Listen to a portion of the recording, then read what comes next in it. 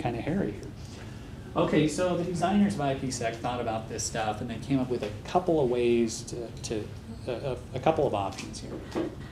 Okay, one is called transport. Well, first of all, the issue here is that when we receive an IPSec packet, we have to treat it differently than an ordinary IP packet, right? We have to certainly do decryption, and all that stuff we have to do. So we first have to know that it's an IPSec packet and some parameters that apply to this particular packet. So the point is we need some additional header information to tell us something about this IPSec packet. So we'll just denote it this way, ESP/, that's coming up, okay? That's kind of the crucial information that IPSec needs to know. Okay, so where do we put this? One option is just to sort of split the thing apart and insert that additional header information right there, okay? And this is sort of the minimal approach, okay? We're inserting the minimum extra bits of information that we need to handle this packet. And this is called transport mode. And it implies here there's another option coming up, right? Okay, so this is for so-called host-to-host communication, meaning Alice and Bob are actually doing IPSec and talking to each other, okay, using IPSec. And it is the most efficient thing you can do. Okay, so here's the picture, host-to-host. Alice is talking to Bob, they're sending their packets over the internet, they're using IPSec to talk to each other.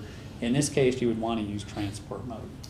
Now, problem though is there may be firewalls, right? Alice may have a firewall here and or Bob have a firewall here. Now, is that a problem? Yeah, just like we said, right? The TCP stuff, it's encrypted, the HTTP stuff, the data is encrypted. You certainly couldn't have an application proxy, they wouldn't be able to see the data. Even a simple, port filtering thing would have trouble because it couldn't see some of that TCP stuff, couldn't see the socket information. So it's an issue, okay, if there's firewalls. Okay, so people thought about that who designed it. Okay, maybe there's firewalls. So maybe people would just do the IPSec at the firewalls, not at the hosts. And in fact, that's what's done often in practice. You just have IPSec going from firewall to firewall and the hosts don't know anything about it, okay? In that case, that transport mode won't work. Okay, so they came up with this alternative, so-called tunnel mode. So you take the original packet created by Alice to send to Bob, say, this is the original packet, it gets to the firewall. The firewall then creates a new packet, treating this as the data, creates a new header, and puts in that extra header information it needs for IPSec. Okay, what does this header say? Would it be the same as this guy? No, this is going from Alice to Bob. This is going from where to where? Alice's firewall to Bob's firewall. Okay, so that's why we have to do something like this, just to encapsulate the old data. Okay, so this was designed for the firewall-to-firewall case, so we encapsulate the old data, the whole packet, send it on its way. So the point is, when it gets to the other firewall, you can strip this stuff off and you know where to send it, okay? Okay, and this is the picture. So Alice's firewall and Bob's firewall, they do the IPSec. Now, why is this better from the firewall's perspective?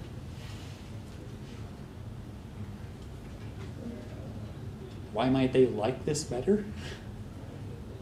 They can see what he's going through. Yeah, because they have the keys, right? So Bob's firewall gets a packet, it can decrypt it, now it can do whatever it wants, right? It can look at all those headers, it can look at the application data, it can run any kind of firewall. So you don't have that problem of trying to look at encrypted data. But there's a problem here. Oh, that looks kind of bad, right? Okay, we're not secure on this part here, on our local network. We're not getting any benefit from using IPSec on our local network. So it's a trade-off, right? You're willing to give up that security in order to make your firewall's life easier, or at least feasible, I guess. Yeah? You could use both kinds of IPSec, so to have the transport from firewall and then do the host-to-host on your network, or you can. I don't know. I guess you probably could. Right? So you could have IPSec going from host to host when the firewall's actually doing IPSec as well. Yeah, I don't see why not. Yeah. He's a very secure guy. Right? Very secure. Okay, so here's the comparison: transport mode versus tunnel mode. This transport mode is used when? Host to host. Host to host. Okay. Tunnel mode is used when?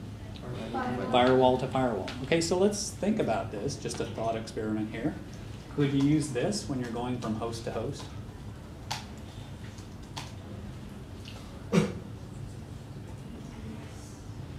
Yeah, you could. Okay, now what would the IP header here be? It would be exactly the same as this. You just take this guy and repeat it here, encapsulate the old packet, strip it off when you got to the other side. It would work, but why would that not be a smart thing to do? Extract. More overhead. There's a lot more overhead here than here, and this will work in the host-to-host case.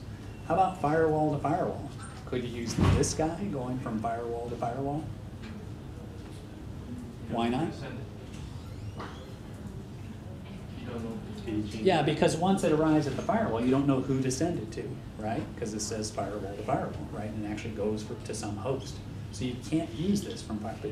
Technically, this is all you need, right? You could get by with this and make it work for everything, but this is more efficient. So it's kind of thrown in there as a way to make it more efficient. And here's something else to think about. I forgot to mention this. Suppose we're doing the host-to-host, firewall to firewall case, okay, and we're using tunnel mode because we have to do that. Now, excuse me, you're truly sitting out here watching the packets go back and forth. The header cannot be encrypted, right? So you can always see in the header who's talking to each other. Okay, well, who's talking to each other here? Alice's firewall is talking to Bob's firewall, but assuming it's encrypted, you don't get to see that it's actually Alice talking to Bob. So you don't know which hosts behind there are talking to each other. You just know the firewall they're talking. So, you sort of get some level of anonymity there, kind of for free.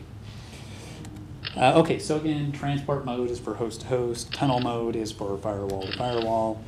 Technically, transport mode is not necessary. You could do everything just with tunnel mode, but it's more efficient, so it makes sense to put it in there as an option.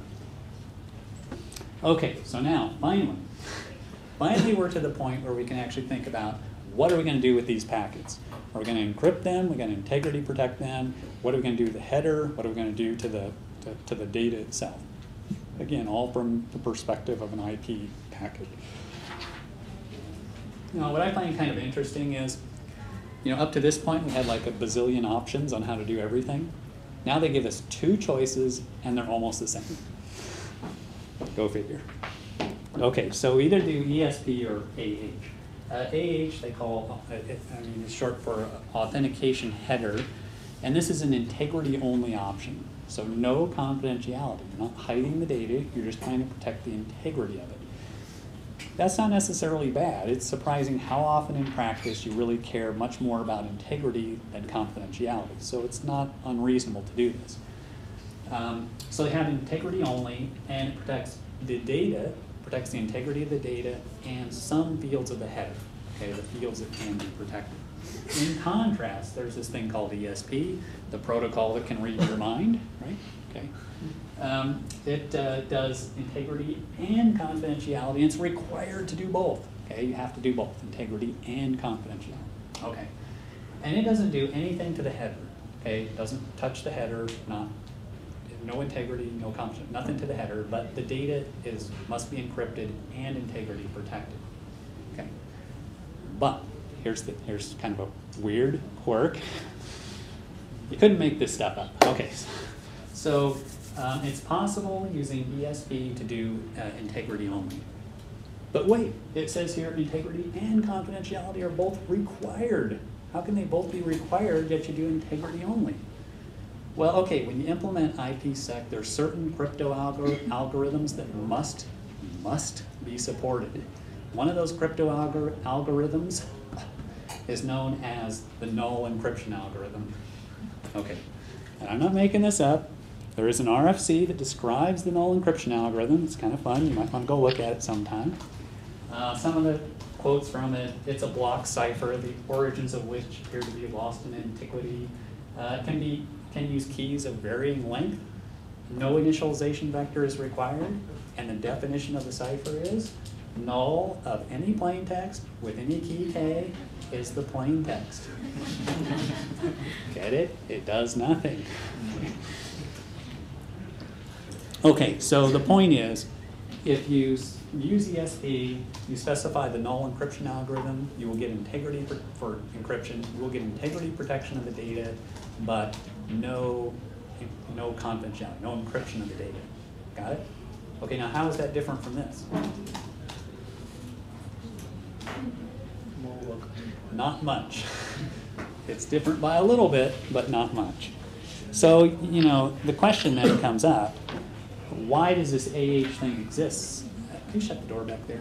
But why does this AH thing exist at all? Why did they build this in as an option?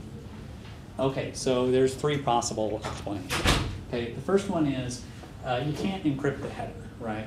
There's no way you can do that. But you can integrity protect some of the fields of the header. AH does that. It integrity protects some fields of the header. ESP doesn't. Okay, so it gives you a little bit more in the sense of integrity if you use AH. And they specify which specific fields they can integrity protect. That's not that big a deal, right? I mean, you could, you know, put an option in ESP. You don't call it something else entirely just for this sort of trivial little difference. Okay, here's maybe a kind of more interesting reason. Okay, now ESP deals with the data, right? So it does confidentiality integrity for all the data. Now, AH just does integrity. Okay, now suppose you're a firewall. Alice and Bob are using IPSec host to host, and you're a firewall. A packet shows up. In that IPSec packet, it tells you whether it's using ESP or AH. If it's using AH, what do you know if you're a firewall? Do whatever you want, right? All the data, none of the data is encrypted. You can do whatever you want with it. You know, you can do all the usual things you would do. Okay, that's good from the firewall's perspective. Now suppose a packet shows up and it says ESP. What do? You panic, right? Okay, because you can't do anything with it if it's encrypted. But if it's encrypted with a null cipher, then you can still look, and right? You'd still be okay. However, the information as to whether it's null encryption or not, the cipher algorithm that's being used is nowhere in the header. That's negotiated between the endpoints. Okay, so there's a case where, you know, if it says AH, firewalls can deal with it. If it says ESP, firewalls can't touch it, right? Okay, so that's a possible explanation, you know, as to why they have this thing in there. Again, it's kind of, you know, you could easily have built this into ESP. It's just like a flag bit, right? Which version of ESP or whatever. So here's the real reason why ESP or AH exists. Okay, this is from some authors who were actually involved in the development of IPSec. So they were at one IETF meeting, and someone from Microsoft gave an impassioned speech about how AH was useless and they should remove it from the protocol, right? So everyone in the room looked around and said, he's right, we hate AH also, but if it annoys Microsoft, let's leave it in since we hate Microsoft more than we hate AH.